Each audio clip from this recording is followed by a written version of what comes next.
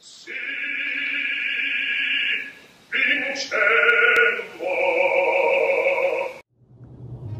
everybody, how you doing? Today we're gonna make something that is for the fall. This is for Thanksgiving, Christmas. This is for the fall and winter season. This is going to be the Apple Pie Martini. I designed this one about, it's been a long time now, maybe eight years ago. It's a hit with my family, all made from fresh ingredients. Here we go. First of all, you're gonna need to have baked apple vodka that you're gonna have to make yourself.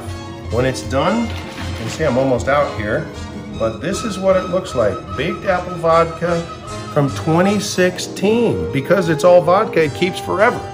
It's like preserved, it's embalmed in there.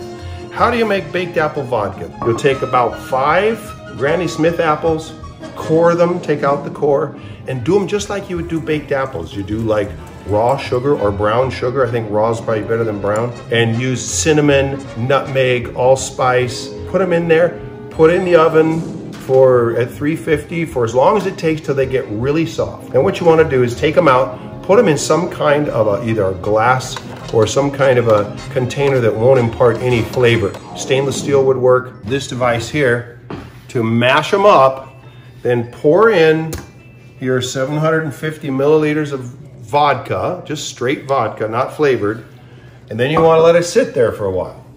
Best is you let it sit for 2 weeks. If you can't wait that long, use it as soon as you can. But what you want to do is extract the pectin, not only the flavor of those apples, those baked apples, which will be delicious. Oh, by the way, when you put those apples into your container, put all the drippings, all the juice that comes off, put that all in there too. The longer it sits there, the longer the water has to extract the pectin. And the pectin gives it this, you see how it kind of sticks to the wall there and it's kind of thick? That's what you want. That's what makes this cocktail really phenomenal and very much like an apple pie. You know, when you cut into a piece of apple pie and the liquid is very thick, it's very gelatinous. The other ingredients are going to be green apple vodka. This is one from Smirnoff. I haven't tried it yet. It smells pretty green apple-y, so that's good. This is a spiced rum from California, North Coast, California. I love the wines from there. This line of Simply Apple, they're really good. They're very high quality. They taste as much like a freshly squeezed juice as you're going to get from the grocery store. And then we've got lemon juice, and this stuff is crazy. St. Elizabeth's Allspice Dram. This is actually a liqueur made from allspice. Look at this. Okay? And it's thick, it's sweet, and it's like, holy cow! It's like,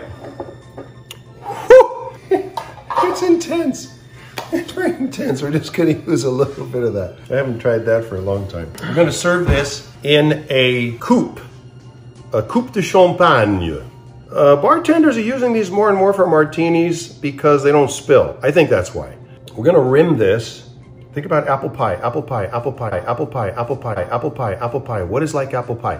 You've got cinnamon, you've got sugar. We're gonna rim this in cinnamon sugar. So I've got my little rimming accessory down here. I made some cinnamon sugar.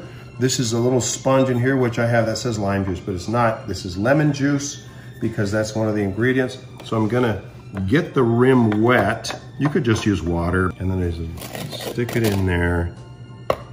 And look at that beautiful rimming of that glass, okay? That's gonna be great for what we need to do.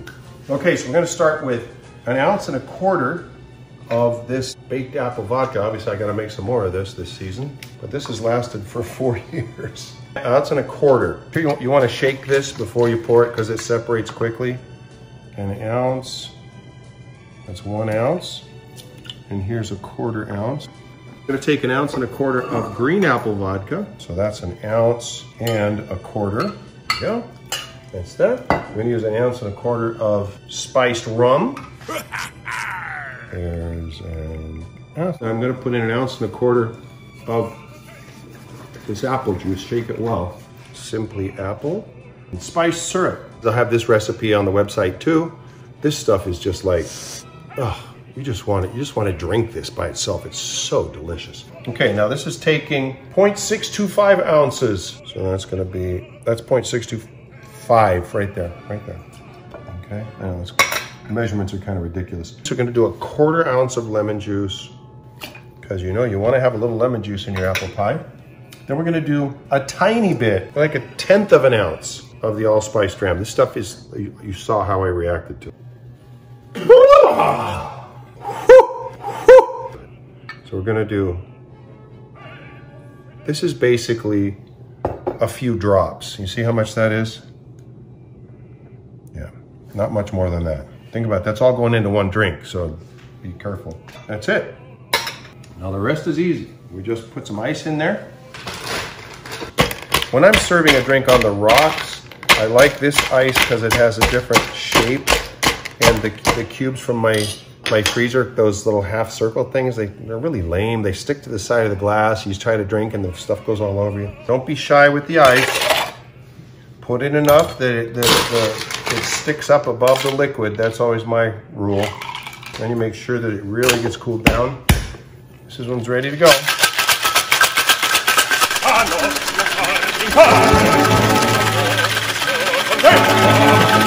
Now, I'm not going to double strain this because typically I'll double strain, but this will take all the pectin out.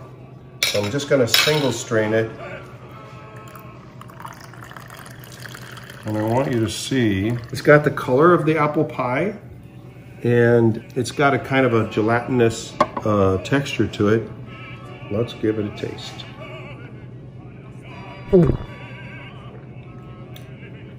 Holy crap, that tastes like apple pie. Holy Now, that's delicious. This is a strong cocktail, so beware. 3 3/4 ounces of spirits, and the whole drink is only about 5 ounces.